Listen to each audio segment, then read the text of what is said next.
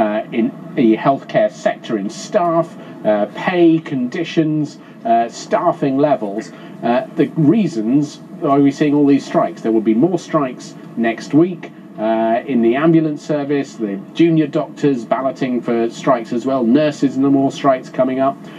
The government will be meeting with the health unions on Monday, but it will not even then be discussing this year's pay. That is the issue that the unions really want to see addressed and say is the issue that can change this year's strikes.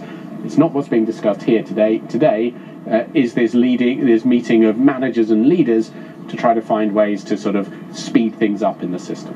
Indeed. OK, Damien, thanks very much for that. Damien Grammaticus there outside Downing Street ahead of that meeting. Now, look, if you want to find out how your local services are coping this winter, you can take a look at the NHS tracker on the BBC website, bbc.co.uk/news. Now, train passengers are facing yet another day of severely disrupted services as rail workers continue their second 48-hour strike of the week. It's the 5th consecutive day of industrial action by either RMT or ASLEF members. Helena Wilkinson has more. Another day and yet more disruption for rail passengers. Services across the network will once again be severely disrupted. The dispute over pay, jobs and working conditions has been going on for months. Now, train drivers, represented by the union ASLEF, have been offered a pay rise in a bid to stop the strikes. The deal includes a backdated pay rise of 4% for 2022 and a 4% increase this year.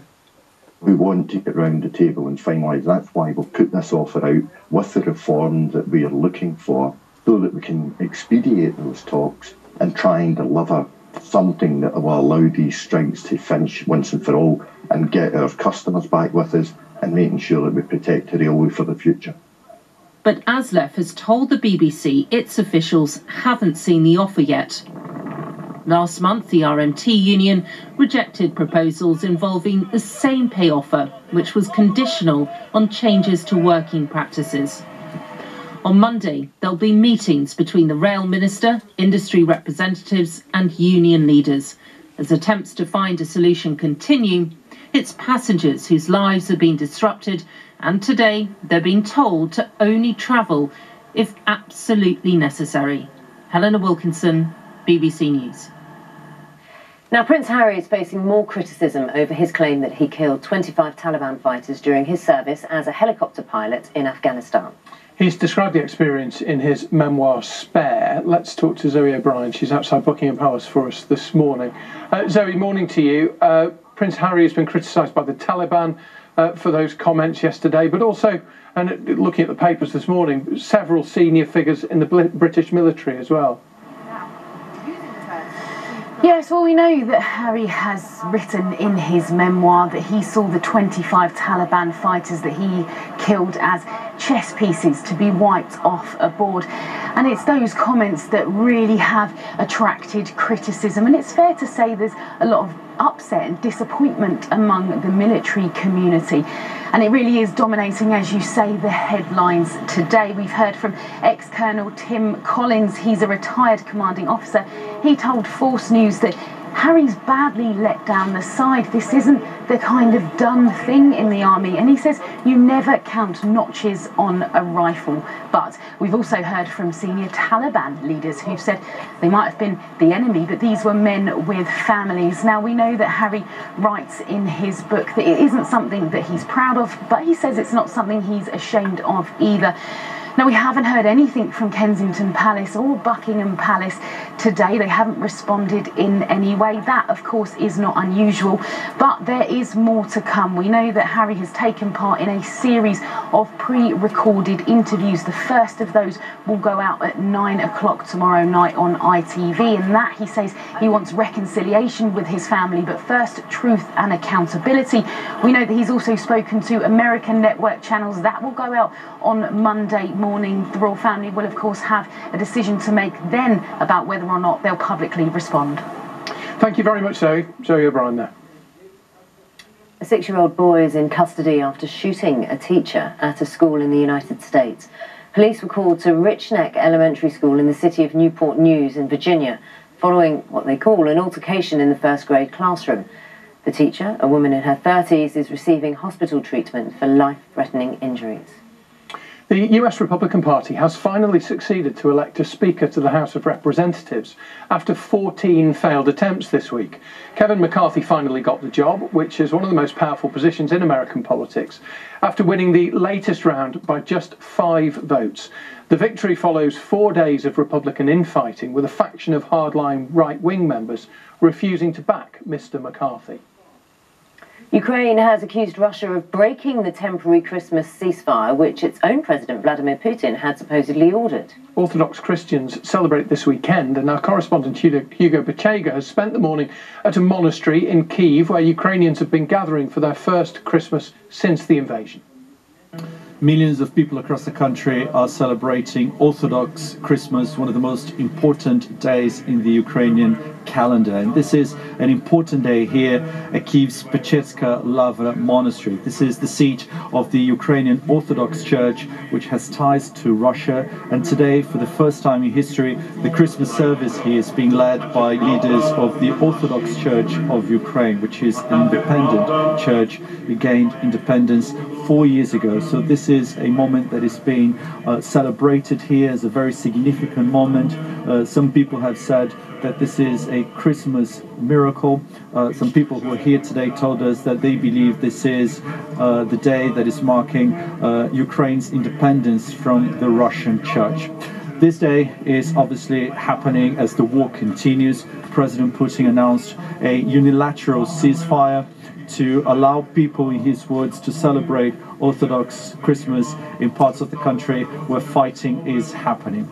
Now, some Ukrainian officials say that Russian forces have continued to attack Ukrainian positions in some parts of the country, especially in the east of the country. And the Ukrainian authorities had dismissed this announcement by President Putin as cynical propaganda. But I think for those who are gathered here today, this is a moment of reflection to mark an important day, Orthodox Christmas. Concern is growing for a couple which has gone missing with a newborn baby after their car broke down on a motorway. Constance Martin and Mark Gordon left the car near junction 4 of the M61 near Bolton on Thursday night. And Greater Manchester Police believe that Constance had recently given birth. Neither she nor her baby had seen medical professionals. Police are appealing for more information. Now, a man's escaped with minor injuries after he crashed and then flipped his car inside a drive-through car wash in Pennsylvania in the United States. Have a look at these pictures. It was a 77-year-old driver who lost control of his vehicle and crashed through a gate after accidentally hitting the accelerator pedal. As you can see, the car flipped up onto its side. The driver was trapped inside the car for 90 minutes before being extricated from the vehicle and taken to hospital. It's a lucky escape. 13 minutes past 9 is the time. Let's take a look at the weather with Chris. Morning to you. That lovely picture is much more pleasing to the eye. What, than me? Well, no, than the dark and stormy clouds you were offering a little earlier on. I always look at the picture. I actually ignored you, Chris, as I'm going to continue to do while you give us the forecast. Yeah, fair enough. Can't argue with that. Yeah, you know, this morning we have got a band of rain on the way. We had a lovely start to the day in Kent, but the sky's not lasting like this. Instead, across Scotland, England and Wales, we've got this rain band that's going to come through. The afternoon actually does look brighter. We're going to see a mixture of sunshine and heavy showers. Now, the satellite picture shows the area of low pressure that's bringing this band of rain across Scotland, England and Wales at the moment. Northern Ireland starting off with some brighter weather. But this speckled cloud, this shower cloud, is just waiting to come in, and it will turn pretty wet here as well. Now, it's been a windy start to the day. We've had gusts of 65 miles an hour around the coasts of southwest England, up over the North York Moors, Fylingdales up at 54 miles an hour. The strongest winds have actually been running in just ahead of this rain band, which will continue to swing its way eastwards. Then comes that brighter weather with some sunshine. There will be blustery showers, and there'll be a second swathe of strong winds developing late in the day across the northwest, with gales developing here as well. Now, temperatures on the face of it a little bit down on what we've seen over recent days, but still mild for the time of year, 8 to 11 degrees Celsius. Now, overnight tonight, the area of low pressure bringing this unsettled weather, slow moving, and it will continue to feed showers in. It will stay quite blustery and windy, and it's those strong winds that stop the temperatures from falling very far. So it's a frost-free night. temperatures reaching lows of around 4 to 7 degrees Celsius. Now tomorrow, the same area of low pressure is still with us, and we've still got quite a lot of isobars across the British Isles. It will be another windy day, but it is a day, broadly speaking, of sunshine and showers. Now, the showers across Northern Ireland, England and Wales shouldn't last too long because they get blown through on those gusty winds, so if you do get a downpour, the sunshine will fairly quickly return. But in Scotland, particularly for the far northwest, we're more likely to see a more persistent area of rain, and here it's going to be quite gusty as well, with gusts perhaps reaching 50 or 60 miles an hour even. And it's another relatively mild day, temperature not really changing very much day by day, 7 to 10 degrees Celsius, your highs for tomorrow afternoon. Now the low pressure begins to weaken and move away on Monday, but still it's a showery kind of day. Across the northwest of the UK, we'll see some more persistent outbreaks of rain. A bit of snow up over the Scottish mountains above 600 metres elevation, so some further good news for the Scottish ski resorts here. Temperatures again about 7 to 10. And then looking at the weather picture deeper into the new week, we have a lot of cloud, weather systems rattling in off the Atlantic, so it stays quite windy, rain at times, and on the mild side, temperatures in London perhaps reaching as high as 14 on Tuesday. Now that's 7 degrees Celsius above average, so it is going to stay mild but pretty wet into next week. That's how things are looking. Aga, Roger, back to you. Yeah, it really is quite remarkable how mild it is, as you were saying, those temperatures for Tuesday. Chris, thanks very much. We'll speak later. It's 17 minutes past 9 now, so we've been hearing the Prime Minister is meeting health chiefs today to discuss ways of reducing pressure on the NHS. And one of the items which is likely to be on the agenda is how to get more patients, and we're certain it's going to be on the agenda, how to get patients out of hospitals and into social care. Now, Heidi Tomlinson has been to a care home in West Yorkshire to find out why staff there simply just can't take on more residents. Are you going to do my nails for me? Hi, I'm June.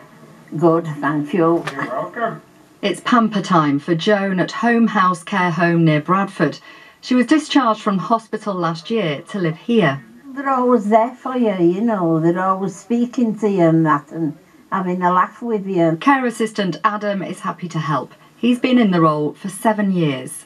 We're like best friends, aren't we, June? Yeah, we are. Yeah. Unlike many of his colleagues, he's content with a pay rate of £10.20 an hour. I really find it rewarding, a job to do. And I think other people just move on. They think grass is greener on the other side, and sometimes it's not. A Horlicks, love, please. It's just above the minimum wage, which means employees often leave in search of more money. Some homes need 15 to 20% more staff to fill frontline care shifts. Well, there's room here for 68 residents, but currently 14 of these beds remain empty. Not because there's no demand, far from it. The reason is simple: shortage of staff. Which is one of the factors contributing to hospitals being under so much pressure. Patients medically fit to leave can't find care. We're expecting people on the basic minimum wage to provide a very high level of service and a very high skilled service, the amount of training that they have to undertake, and yet we expect all of that, but then we don't want to value people. And that's not from a provider point of view. If I could pay my staff £15 an hour, I would, but I don't get paid anything like that. Right, that's your milkshake. Let me get your tablets for you. Rates of pay for carers in the community are also low. Tony Curlew looks after David at home. Are you ready for a shower? She enjoys the work but feels £11 an hour doesn't reflect the level of responsibility. You can go to a shop assistant, go work in Aldi, and you're on more money than us, with so much less responsibility and stress. And there's not a lot of emotional stress that you take home with you. Like, we get quite a lot of, you've got to learn to not get emotionally attached to these clients. The similar jobs in the NHS are being paid significantly higher with all the benefits of a pension, sick pay. It's going to take a long time to get there, but we've got to make steps towards it. Both Adam and Tony want to carry on looking after people, but over a third of carers leave within a year. Heidi Tomlinson, BBC News. Well, the government says it's investing £15 million to increase the international recruitment of carers. and also launching an annual campaign to recruit carers in the UK. Statement says that ministers have also made up to £7.5 billion available over the next 2 years to support adult social care and discharge. Let's talk to the head of the National Care Association, Nadra Ahmed, who joins us now. Nadra, good morning to you. Those figures we were just reading out. So £15 million to increase the international recruitment of carers, the government says it is investing. How is that being used at this moment in time? Well, at this moment in time, it's not come anywhere near the sector. There are still discussions going on about how it's going to be used. And I think that's the challenge here. These figures are really interesting, and making announcements is the easy bit.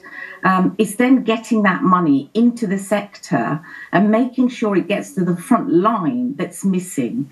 So the announcements can be made, but we seldom see anything at the front line. And I think that's the tragedy in all of this, because it gives the perception that all this money is being invested in social care, but you talk to any provider and they will tell you, well, we've not seen it.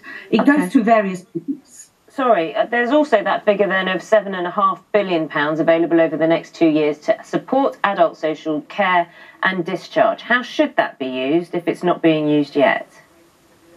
Well, I think they've got to start talking to the social care sector, both at a local and a national level. And there has got to be more synergy between the communications that local authorities and the NHS have between themselves and with the providers. Now, I know since I first raised this at the start of the year, providers telling me that they have got beds, they've got spare capacity, and they've got the staff to deliver it, but they're not getting calls from the local hospitals, because the NHS hospital discharge teams are reliant on the local authority teams, and there's a plethora of misinformation out there. So we've got to get this right. The communication between the NHS and the providers who could deliver needs to get much, much better. We spoke to Saffron Cordery, who's the interim chief executive of NHS providers. You all know Saffron. We've spoken to you both many times on this programme. And she spoke about changing almost the chain of command so that local authorities have more control, which kind of alludes to what you were saying. Do you agree with that kind of strategy? Well, I think that's right. I think the communication needs to be much better. There has to be more liaising between the two. Now, in some local authorities, there's an amazing relationship with social care providers. In others, it's a very much dominant lead scenario. I think what we need is to get around a table, look at the solutions. And what I want to really make clear is that social care is the solution to much of what's going on out there. If we get it right. The thing about discharge is that you can discharge people out of hospital, but you have to have a wraparound service out there in the community to support the care service as well. So if somebody needs additional mental health support, they need to have that in place quite quickly. I've been party to information around somebody who was discharged, and because it was on a Friday, there was no GP record for them. They had to still be registered onto the GP market. We can't have that, because that puts additional pressure on the care service. So let's get the whole thing right so that we've got that infrastructure in place, we've got the wraparound service in place, and we can only do that if the NHS talks to the providers. Let's get this right and keep that case open for a bit so that provider can actually go back to the NHS and say, actually, this is happening. This has happened for not for long, for 3 days, for 4 days, so that we can start to create that confidence and sustainability of whatever methodology we put into place. I asked the same question to Saffron Cordery earlier, who also has not been invited to this meeting at Downing Street, which is happening at some point this morning. You've obviously not been invited. We're talking to you from Kent. So what one thing do you think could come out of this meeting today? What are you optimistic about? Well, I think the optimism here will be that there is a meeting, but it's got to be a meeting that has actions that can be then put into place, because I think what happens is meetings for the sake of meetings, which look great, just no good to anybody, and they've been happening for quite some time. And I think, you know, Red Command and all these things are just terminologies. Let's get the right people around the table. Let's talk it through and be realistic about what we're putting out there as the funding, so that it reaches the front line. We want to be able to pay, as you saw in that piece, we want to be able to pay our staff more. We want to be able to recruit people so that they know that they will be paid more than the national living wage or whatever it might be. We cannot keep people at that rate. So it has got to be funded. It's got to be funded properly so that we can support the NHS. But actually, let's look at social care as an entity in its own right. How do we make it sustainable? How do we make this work with all the pressures that we've all got?